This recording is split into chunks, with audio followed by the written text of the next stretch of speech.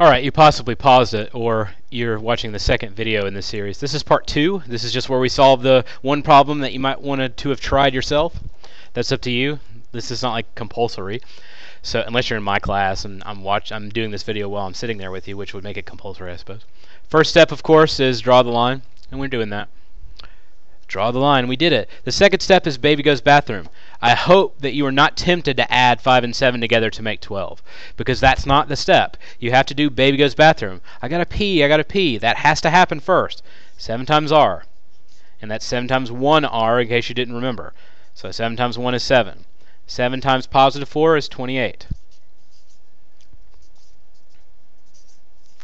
Now I'm ready to see if I need to clean my room, and the fact that there are 3 terms here make me think that, yeah, I probably do.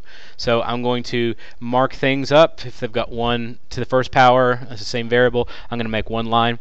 Here's my skins team. They're not marked, but being not marked together is what defines them, or what unites them, I should say. So I get 7R, bringing that down, and this plus this, you'd have 33. And by the way, they're on the same side of the line, so I just added them because it said to add them. Don't do fancy things if it's on the same side. Now we're, of course, at party's over. Right there, step 5. I'm R. I'm R, that's weird. So 7 is next to me, it's my friend. This plus 33 is not, it's minus. I mean, I'm getting rid of it by subtracting, because 33 minus 33 is 0.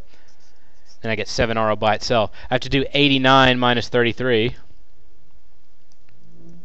which is 56. And I'm at finish him.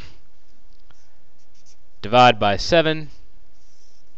R equals 56 divided by 7 is 8.